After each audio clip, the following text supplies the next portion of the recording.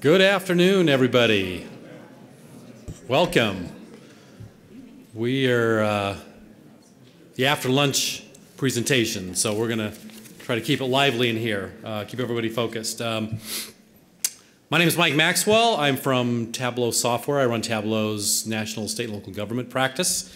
And we're here today to talk about self-service, business intelligence, and analytics.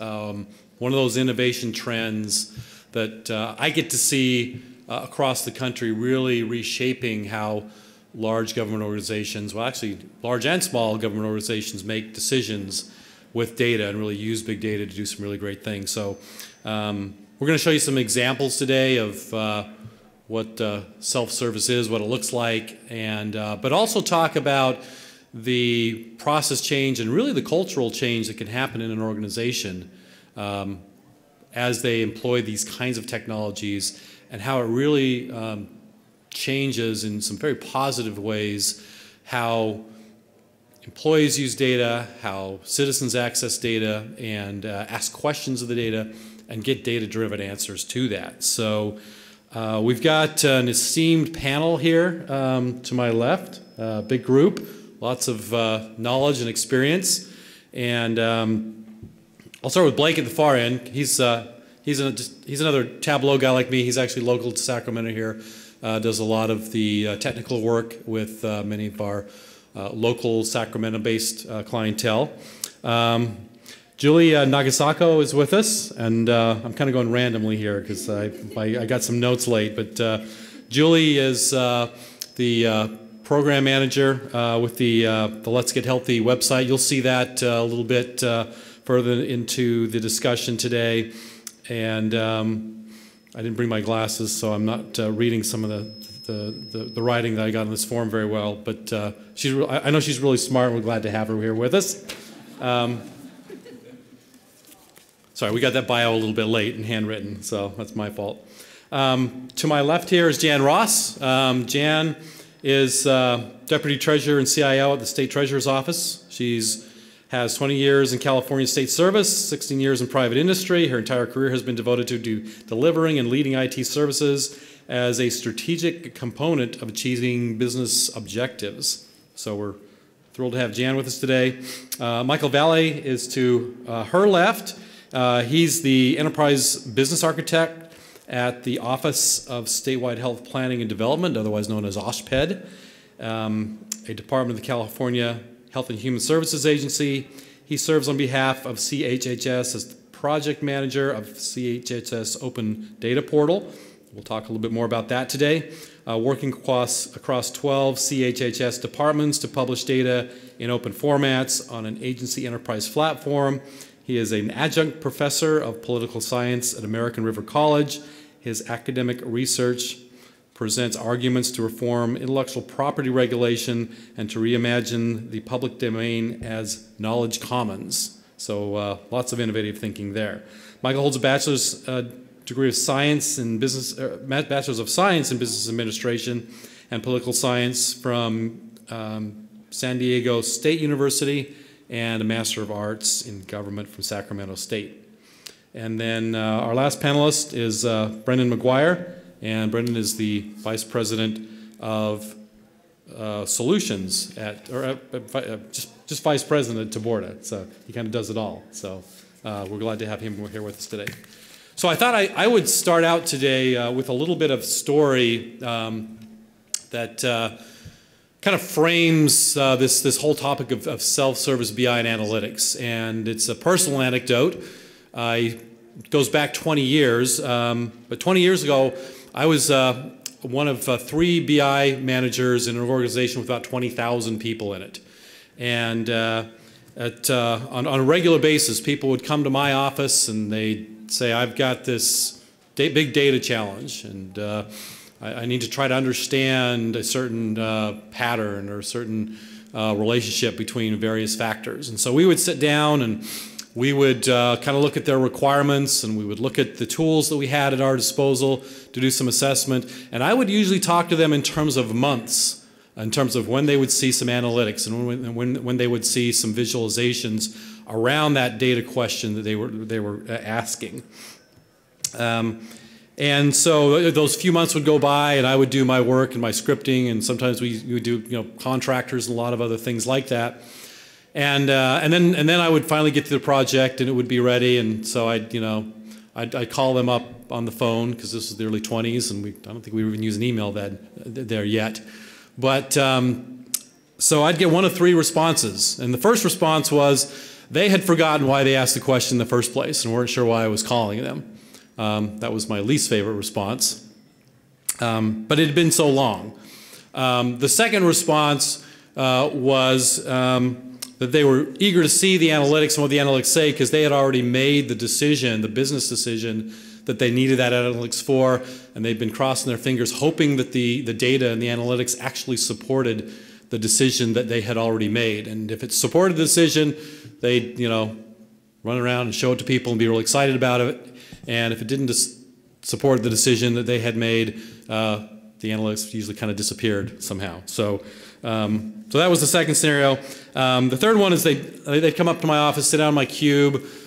We'd get out the Sharpie, and inevitably they'd want to change some things, and they'd maybe want to look at the data from a little bit different perspective. They'd want to have a dynamic discussion around, what are we really now trying to derive from this analysis and these data, and create a story that's going to be meaningful to a decision that's going to be made. And so we would have that discussion, and we'd mark up the document. It was usually use some analytics from a dot matrix printer, because this was 20 plus years ago, and then we would talk in terms of weeks and months as to when the next iteration of this dashboard or this data or these visualizations or these analytics would be available for them, and they would leave my office disappointed, wishing that could all happen a lot faster. So the interesting thing about the business intelligence world, the visualization world, is up until 3 or 4 years ago, that paradigm really didn't change very much. And in fact, I would suspect there are probably a number of you here in the room today that still live in that paradigm. We call that the report factory paradigm, that you really become very dependent on this IT knowledge worker who usually doesn't understand very well the particular line of business that they're working to support analytics for. But their job, because the technology is so difficult and it's so complex to run analytics, that you've got to have a specialist do that for you. So the good news is that newer technology is changing that, and it's generally called self-service analytics, self-service business intelligence. I represent Tableau, one of the pioneers in that area.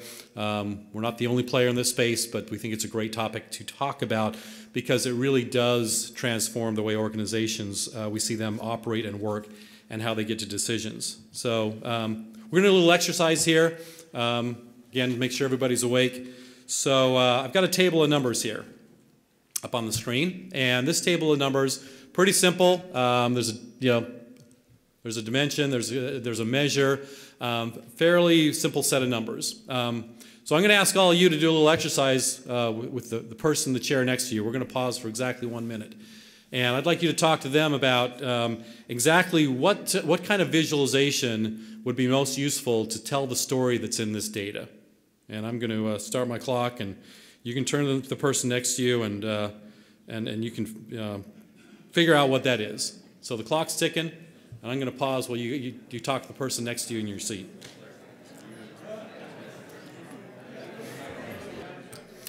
Okay, I can hear we hit a minute, and I could hear the volume in the room started to drop after about a minute. I think that means everybody probably came to the same conclusion as to what the right way was to tell the story that's behind this data. Anybody want to tell us what the right way is for that? Everybody's kind of chuckling. Somebody actually raised their hand back there. He's going to tell us. We actually thought there wasn't enough information to choose a chart. Wasn't enough information to choose a chart. Okay. We could come up with a bar graph and say, but is it comparing A to B? What is the information? So we want to know a little more information. Yeah. There's numbers there, but what's behind it? There was another raised hand. Well, I think bar chart, because this, to me, because I work in the financial world, says budget expenditures. Okay. Bar chart. Is bar chart the right one? Everybody agree with bar chart? No, no, no. Okay, so obviously, you know, a little bit rhetorical there. Really, the answer is there's a whole bunch of different ways to tell the story, because the story isn't just exclusively inside of the data, but it's really where the data came from, what it's intended to be used for, what that data is all about. And this kind of is the essence when we start to talk about self-service business intelligence analytics. You get a data set, and sometimes you're not really even sure what question to ask of the data. You want to explore it. You want to try it very, very dynamically, very nimbly, different charts, look at it from different perspectives, challenge it with questions, and really try to discover what's there.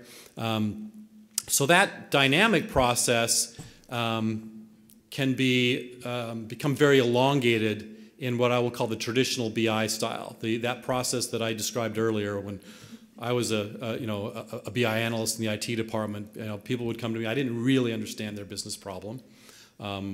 Sometimes some departments I understood better than others. But they would come, and there would be this very elongated process of trying to create the right data analytics, and inevitably it was always not quite right. And there was always, and even if it was, then there would be additional insights that they would want to incorporate into that.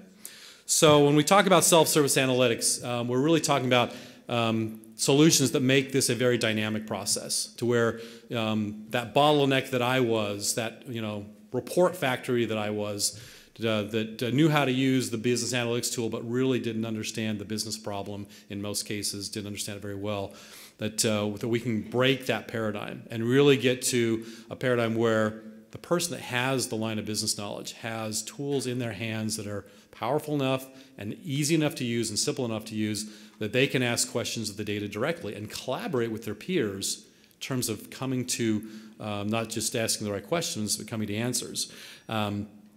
There are still a lot of report factories out there. Some of them are built within the IT departments of some of our organizations or elsewhere. Some of them are outsourced to third parties, because sometimes third parties want to convince us that they understand our business better than we do. That's always a bit of a head scratcher to me, but some of them make that case pretty strongly. We've got really smart people. We understand your agency's business better than you do, and we'll tell you what your analytics should be. That's probably not ideal if you can have an alternative to that, which is really arming your organization with a tool that makes it really simple enough and easy enough for those people in the organization that do the knowledge work to ask a lot of these questions themselves. So I'm going to show you a couple of examples of this, and then we're going to have some discussion around how this can apply to open data and to other kinds of data challenges that are out there.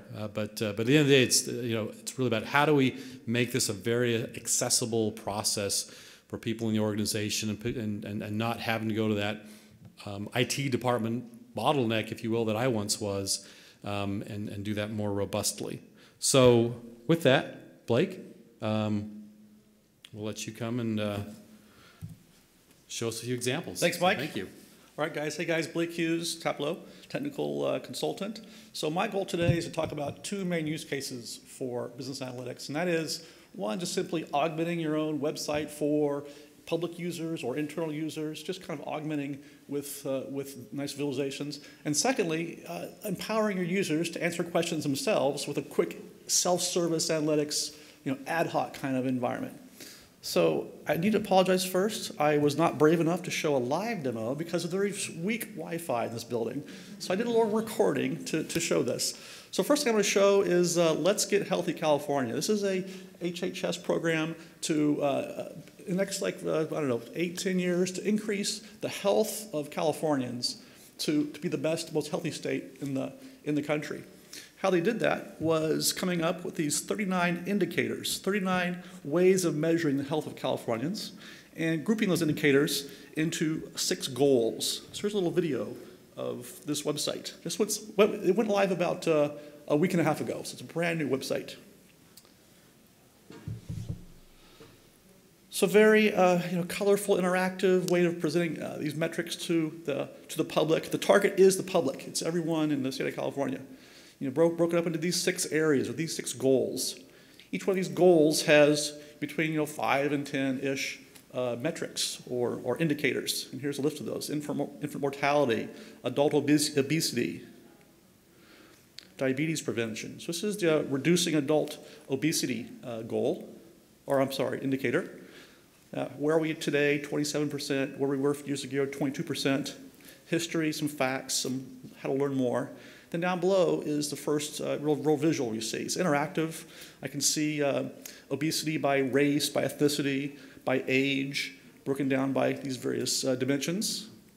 I can interact with it. It's not just static. I can choose my own local. I live in El Dorado County, so here's the numbers for my own county. So it's very easy for the public to navigate to find what's pertinent to them. Top part's your traditional bar chart. The bottom part is let's show you those same metrics on a map. Mapping is very, very easy to use to add to a website like this. Okay, so now what if my question, I have a question. This is good information, but what if my question isn't answered by this website? What if I have a different question that's not addressed here? So secondly, my question is about, so one of OSHPD's charters is to manage the seismic health, the building health of their hospital infrastructure. If a building falls down in an earthquake, it can't fix the people that got hurt in that earthquake. So, big challenge there. So I have a question: what's my exposure to earthquakes, and how ready are my hospitals to withstand those and still help guests, so help the public after an incident? So now I notice at the very bottom of this Let's Get Healthy website, there's a Get Data option. This is a link to the Open Data Initiative. So first off, here's the OSHPD site on the seismic performance rating. Just a website describing what this is, describing the problem, how they rank or rate each facility. And now I want to go grab some data. So I'm going to go to the HHS Open Data Portal. And I see categories like healthcare, workforce, environment. I'm going to focus on the facilities kind of category. And here at the top, this top example is the raw data set for all these facilities in California and their ratings. So here I see the raw data, again on the Open Data Portal.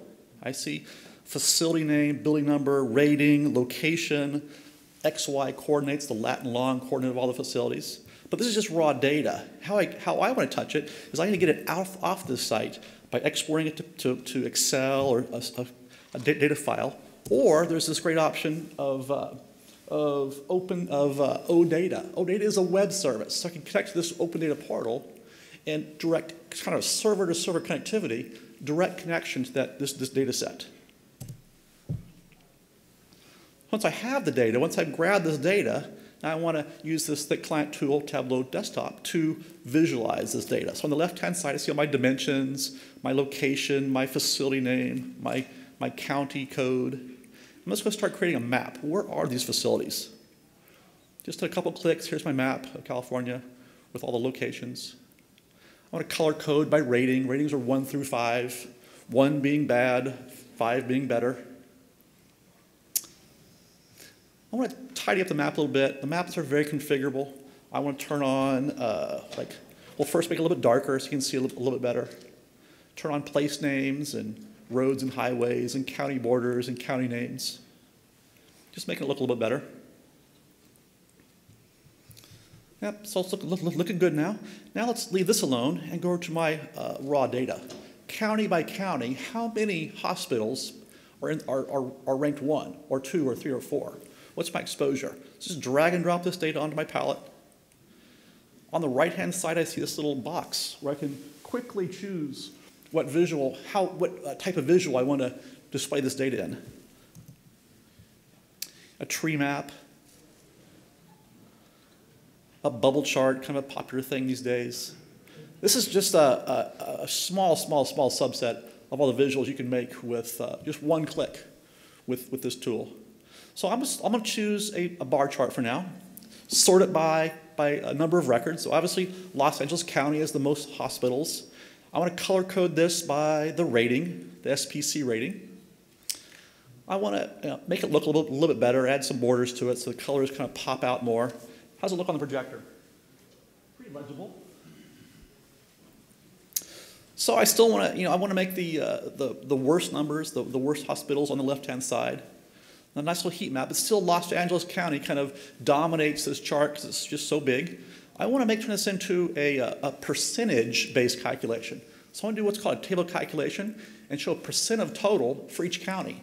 Not on the whole data set, but per county, what's my exposure percentage-wise. Now I can see, looks like I have, for LA County, here's my 1 through 3s. I want to count the number of hospitals in each county, so just add that to my tooltip. And now I can see, as an example, LA County, all the hospitals with a 2 rating, there's 139 of those, and that is 17.6% of the total for that county, or have that 2 rating. So this is all fine. I can interact with the data here and kind of see my exposure to this problem. Let's just wrap it up and put it on a dashboard. I want to put the map and the bar chart side by side. So again, super easy. Just drag and drop.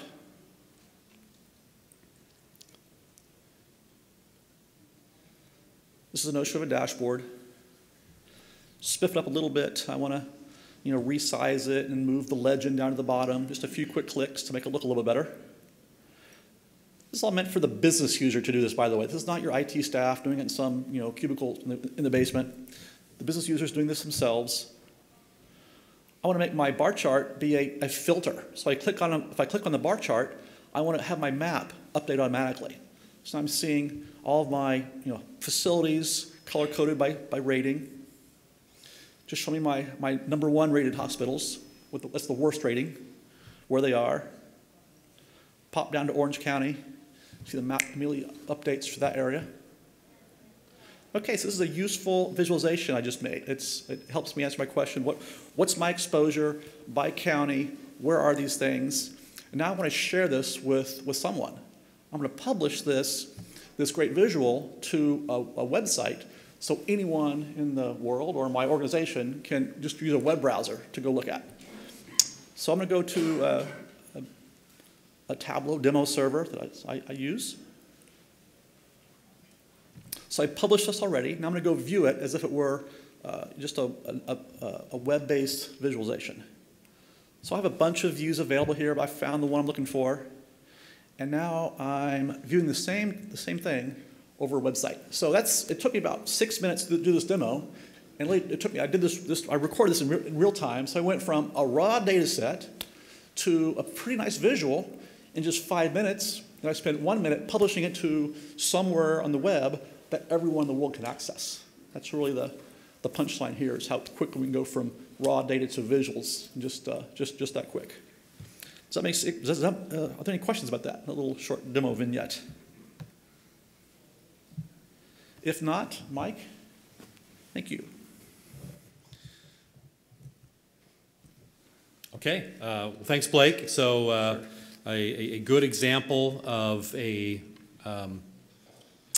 self-service process. Took a very large data set, important data, and with a drag and drop interface, a tool that really anybody in this room could use. Blake's got a little bit more experience than people in the room, so he did this in 6 minutes, but I'd venture to say anybody in this room could be doing that, in a fairly short amount of time. And that's really I think what we see is transformational in terms of taking the promise of big data to the masses. And if you think about not just what Blake had created, but then the dialogue and the collaboration that happens in an organization when you can create something that quickly and that easily, and then it's got that ability to be shared electronically very dynamically, really gives a very unique opportunity, unprecedented opportunity for organizations to look at data from different perspectives, challenge it, ask questions of it,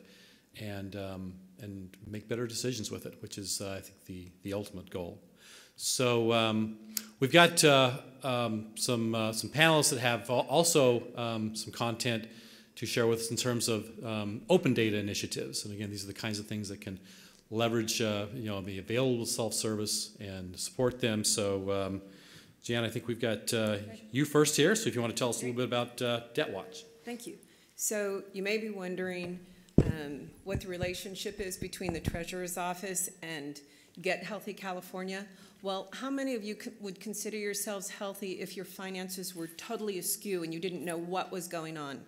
You might be healthy in many respects, but if your finances are totally out of control, or you suddenly lost your job, or somebody created identity theft and stole all your money, your health might deteriorate. Well, the Treasurer has the exact same vision about California's finances. He's very concerned about our financial well-being as the state of California. And he's had a vision for open data for many years. Long before he became the Treasurer, while I was at the Controller's office with him, we launched 3 open data websites. And they're not just open data, they're transparency. And they're not just transparency, they are visualizations and self-service analytic tools. Now, how many of you are state employees? Show of hands. So most of you. So how many of you have looked on the SACB's website and looked up at least one person's state employee salary on SACB's database? Oh, come on, you guys. I think you've all done that. But moving forward, in case you're not aware of it, the Controller's Office, when we were there, the first open data transparency website we launched is called publicpay.ca.gov. And that was created in the wake of the scandal in the city of Bell in 2010. You may remember some of those people are now in federal prison. But moving along, when that happened and Controller Chung, at that time Controller, discovered that through audits, he immediately said, we are going to put all of the information of public pay into the hands of the citizens. They need to know, and they need to be able to hold their elected officials and their government leaders and policymakers accountable for what is being done in their specific districts. So we compiled all of the actual public pay of everybody in the cities, the counties, the special districts. That's over 4,700 entities right there. We compiled all state employees. We did state fairs and expos, first 5, judicial, all the judges, anybody in any teaching capacity, K through 12, community colleges, CSUs, UCs. If you received a government-sponsored paycheck, we'll call it that, your Box 5 data from your W-2 is recorded every single year on this website called publicpay.ca.gov.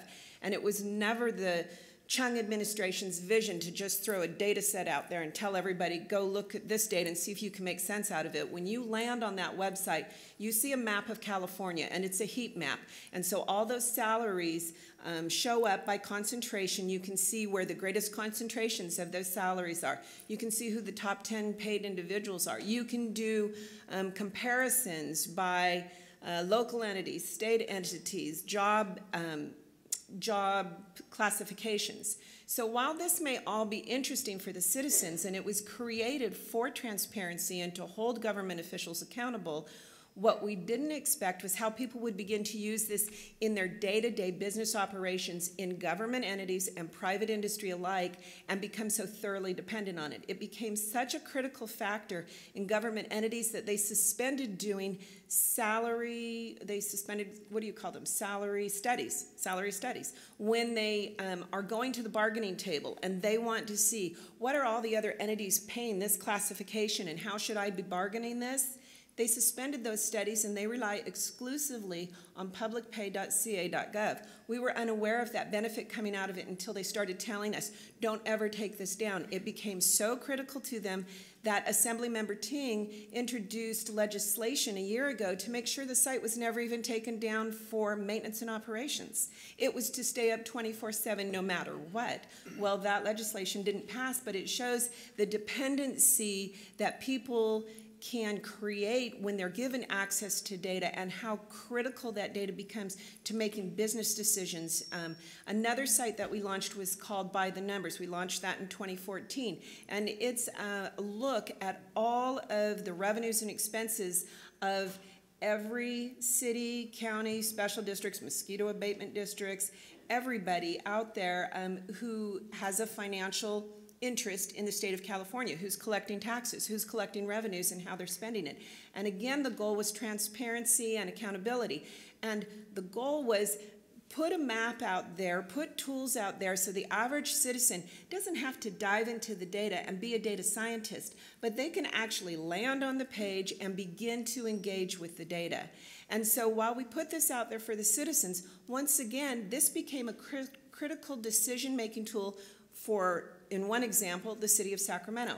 So Mayor Kevin Johnson was trying to figure out, how can I pay for a major league soccer stadium without raising taxes? I have this promise, no new taxes.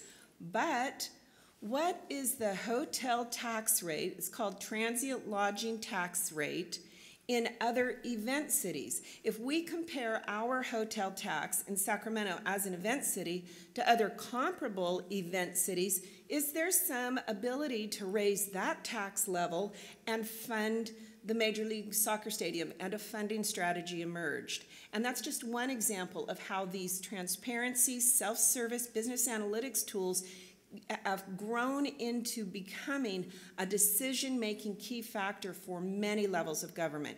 So this is Debt Watch. We launched this on November 17th, 2015. It's interactive, it's self-service, and it provides visualizations, much like the 3 sites did that we launched at the controller's office. Up in the corner is a very golden, kind of goldenrod bar, and you may be thinking, what do I really care about debt? Well, it goes back to the financial being of California. When you are casting your votes in the fall or in the summertime, and there's a bond measure on there for a school or infrastructure or a new hospital, and you say, didn't we just vote $300 million in on this 3 years ago? What's become of that? That's where this site becomes critical. And it's critical not only to citizens, but it's critical to policymakers and other state departments, and I'll show you some of that in a minute. But that goldenrod bar at the top, it's a carousel of 3 questions, and they're topical questions. They will change from time to time, but they're to prompt general citizens coming to our website about the kinds of information they can find on this. Like they can drill right down into their own community and find out how come schools are issuing more debt than anybody else in California. So people are unfamiliar with this data. It's been locked up in the government silos for years and years and years, and we're not only liberating it, we're trying to provide that interactive experience where ordinary citizens can come and say, gee, this is interesting. Why do I care about this? So we have 3 invitations to interact with the data from this homepage. The first one we call the debt wheel, and it's 8 categories of people who issue debt. So it could be JPAs, Joint Powers Authorities. If you've heard of that bypass freeway they're talking about putting in from 99 to Highway 50, how many of you have heard of that? Okay, well that's a JPA that's proposing that.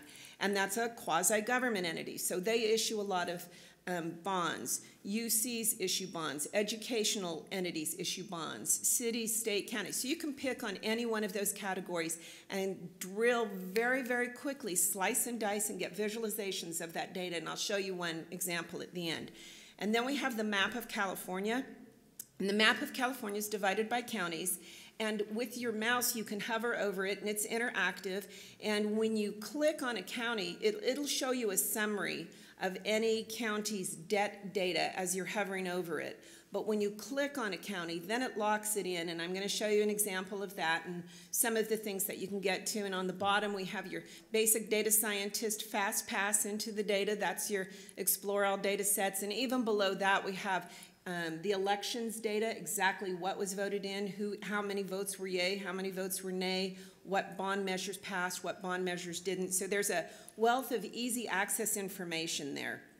When you click on that debt wheel, you're going to see a summary of any category. In this particular example, counties was clicked. You see this summary, and then you see 2 invitations to interact with the data.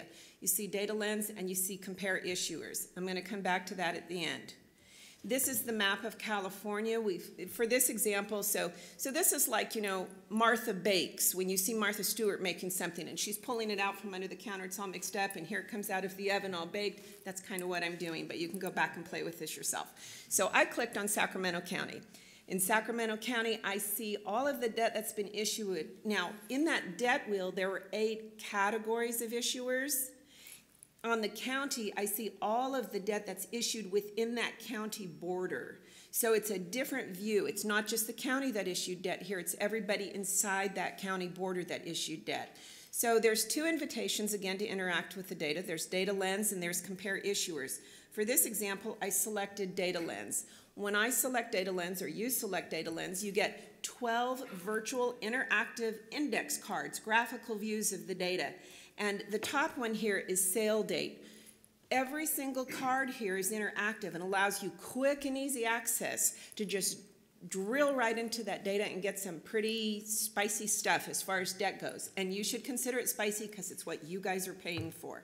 So I clicked my mouse on 2015 here, so I'm highlighting. This is showing 30 years of debt issued by within the county of Sacramento County.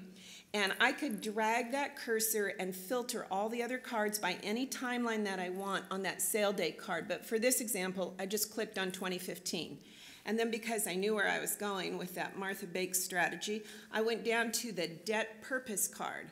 And on the debt purpose card, I selected recreation and sports facilities. And so some of you may be aware that there's a Golden One Center being built for the Kings. Right now, I just drilled into it that quickly by going from Sacramento County to the sale date card for 2015 and selecting purpose, sports, and recreation. And I can see that in 2015, we issued just short of $300 million in bonds to build the Golden One Arena, Golden One Arena, that's right down the street. And then similarly, the Wild Hawk Golf Course in Elk Grove, if any of you are familiar with that, they also issued a bond.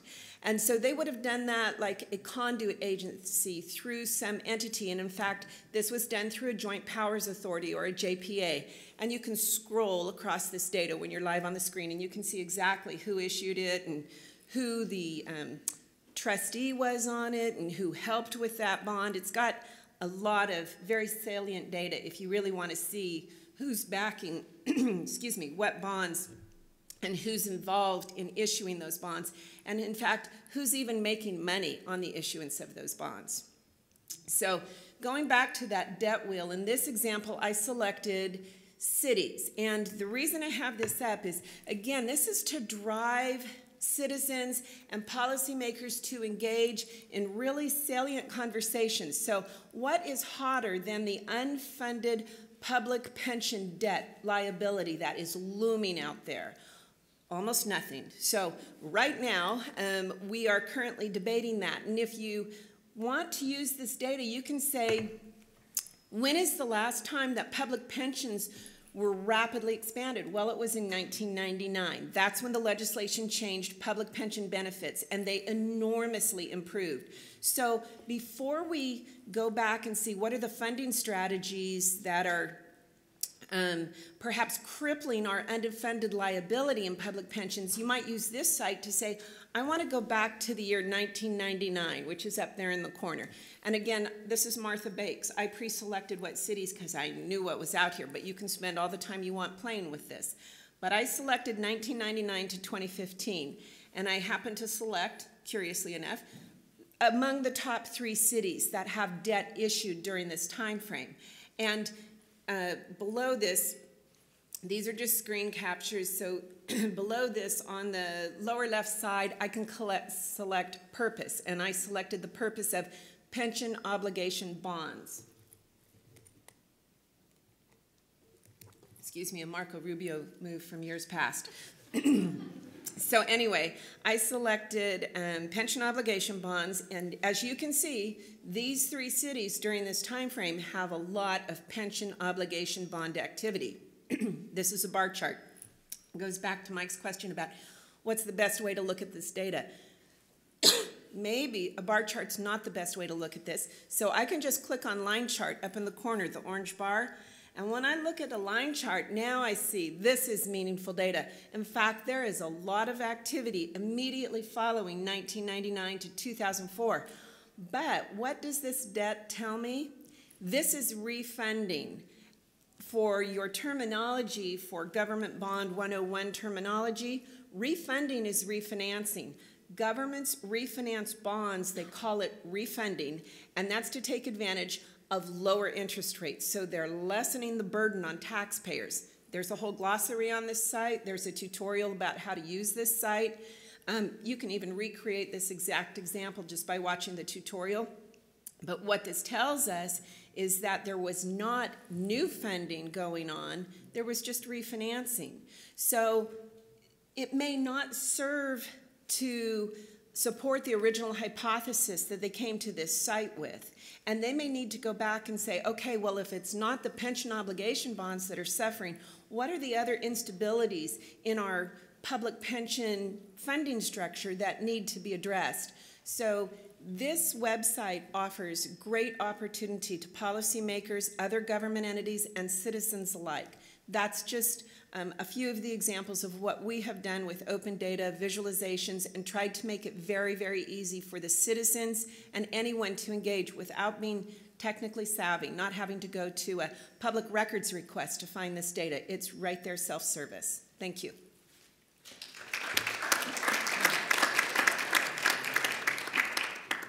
Okay, accessibility, simplicity, very much what it's all about.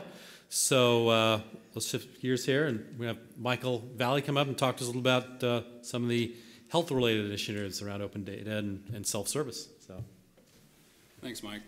Good afternoon, everyone. I want to go through this pretty quick to leave time for discussion, but I wanted to talk from a process point of view what California Health and Human Services Agency has been doing to open up our data resources. And I understand that this morning there were some great speakers talking about the vision and the promise for open data. And it's really a journey that CHHS is on the first leg of, and that the Treasurer's Office, Controller's Office, and Let's Get Healthy really represent some great steps in that direction. And we wouldn't be able to have achieved what we have or gotten where we're at without some great partners in the government, in nonprofit sector, technology partners, and those in the community, specifically the civic technology groups, the do-gooders who use their technology skills to make the world a better place. Code for Sacramento, Hack for LA, others. So we've learned a lot since California Health and Human Services Agency launched the Open Data Portal in November of 2014, chhs.data.ca.gov. And we think there's a lot of opportunity to do more, to leverage our data assets for use by the public and also internally to make better use of analyzing and reporting on the data that we have. So this is CHHS, 12 departments, 3 offices, 33,000 staff, about $140 billion budget. So needless to say, a complex organization with various operating models, various cultures across these different organizations. And what we found is that open data is much less of a thing and more of a way of doing things. It's more about people and process than it is about technology. And so we collect a lot of data, and there's room to sort of build up our data management practices and our cultures across these organizations to make ourselves into more data-driven organizations. So before I get into some examples, I guess I just wanted to share also what some of these organizations have done with it. These are 2 departments in Health and Human Services Agency, OSHPD and Department of Healthcare Services. An example of self-service analytics where the program managers of these departments were able to embed visualizations from the Open Data Portal with minimal or little IT investment to provide richer content and to sort of enhance their web presence. And I also wanted to share quickly how the media has been using the data on the portal as well. In December of 2014, there was a measles outbreak in Southern California. And so a very newsworthy topic was reporting on the immunization rates across the state. So using data from the Open Data Portal, national news outlets were able to pick up that data and report on it. New York Times, LA Times have robust data analytics shops, and we're able to produce some really interactive visualizations from that. On the flip side, KCRA3, the local NBC affiliate, was able to use the self-service engine available in the portal to represent that data in their story as well. So another example of how stakeholders are able to use that data with minimal investment. One more example I'd like to share is from the civic tech community. They're using open data. These are two examples of applications built to show data from the Women, Infants, and Children program, WIC. The one on the left is a map that shows the locations of WIC vendors and allows WIC recipients to find that in a really intuitive and easy to use website. And that was built in partnership with Code for Sacramento with the launch of the portal. And on the right, you see an Android application, Sacramento County WIC, you can find in the Google Play Store, that was built during a code-a-thon that CHHS hosted in June of 2015. So two examples that show how the community can use this data to improve health outcomes. So we have a long way to go, and we think that by focusing on publishing data that we can make improvements up the data management stream, improve our quality, standards, how we analyze data, and even collect data as well. Thanks.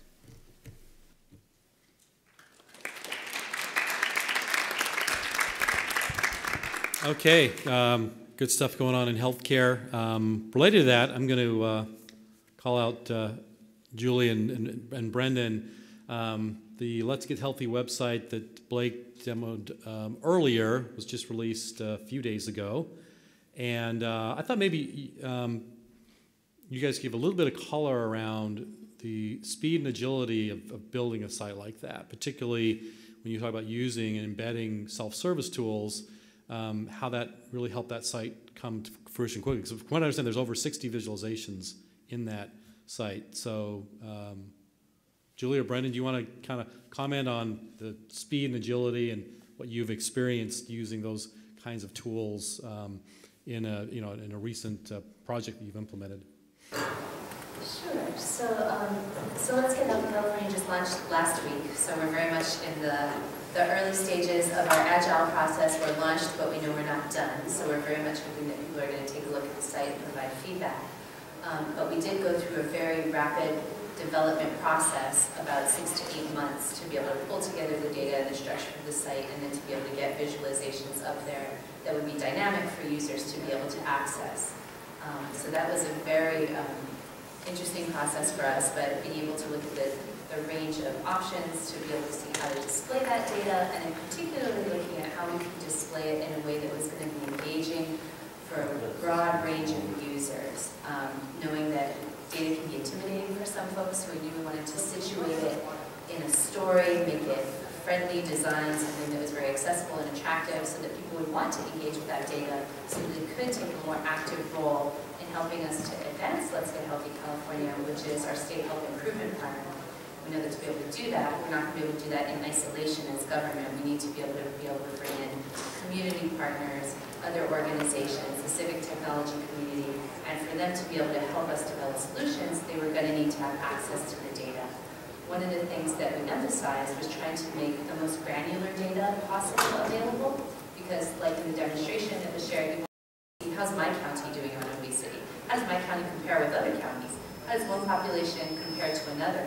One of the things that was really exciting during the development process is we put some of the visualizations up, and some of our program team were like, is this data right?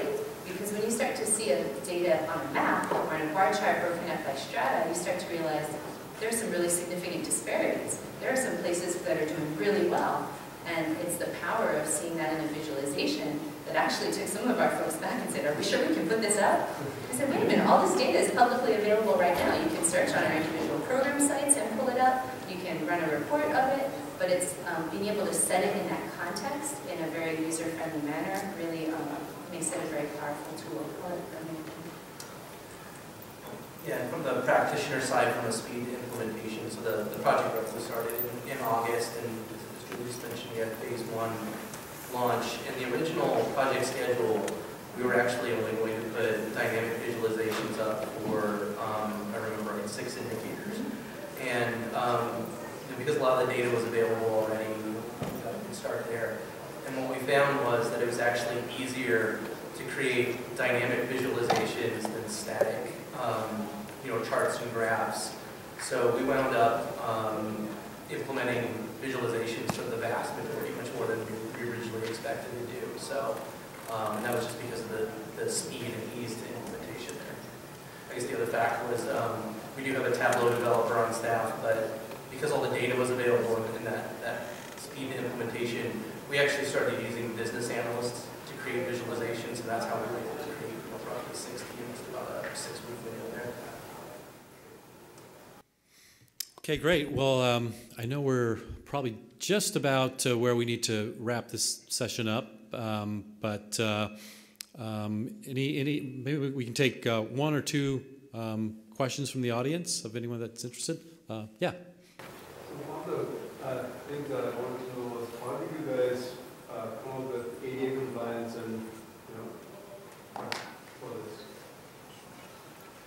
So the question is ADA compliance on the site. So from the site standpoint itself, thanks to actually there's a lot of really good expertise at CDPH around Section 508 compliance. Our partner that we work with is also known as the Society of the Blind. So we went in with a number of built-in plugins, like the website's up there anymore, but on the left-hand side there's some toggles that adjust sizing and contrast. And then of course the standard alt tags, and we were running continuous accessibility tests.